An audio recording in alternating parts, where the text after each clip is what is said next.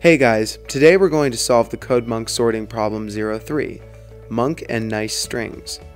This problem basically states that Monk has a set of n strings known as nice strings, and each of the nice strings has a niceness value associated with it.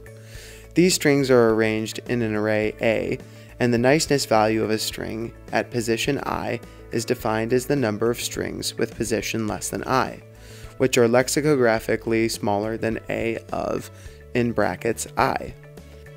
That is, the position of the string at the ith position. We have to find the niceness value of all the strings in this array. If you look at the constraints, n is smaller than or equal to 1000. Therefore, the n-square approach will also work. But first, let's have a look at sample input and output. N is 4, and we have 4 strings.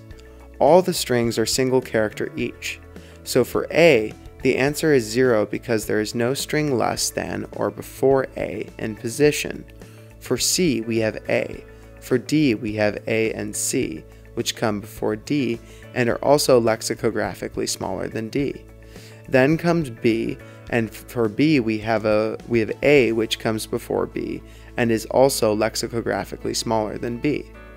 For each and every string in the array, in brackets I, we can loop for all the strings which are before that in the array.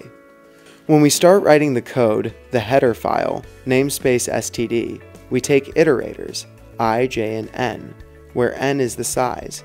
We declare a vector of size n, wherein the data type is string, a vector of strings. We run the outer for loop with iterator I for choosing our string as the correct string. We take the current string as input and we declare or initialize our count as 0. This count is basically the niceness value of the string at the ith position. So we run a loop with iterator j for j equals 0, and j is smaller than I. That is, the loop will cover all the strings which come before the ith position. And going ahead, we lexicographically compare the value of two strings. By default, this greater than sign checks it lexicographically. So if v of I is greater than v of j, then we increment the count. That is, the string at jth position is lexicographically smaller than the string at ith position, and we increment the count or the niceness value. At the end of this loop, we print that value. That is, the niceness value for each and every string, or string in the ith position, is then printed with endl character. The code is simple enough and looks fine. Let's compile and test it. Cool. Works fine. Now let's go ahead and submit it. Yes, all accepted.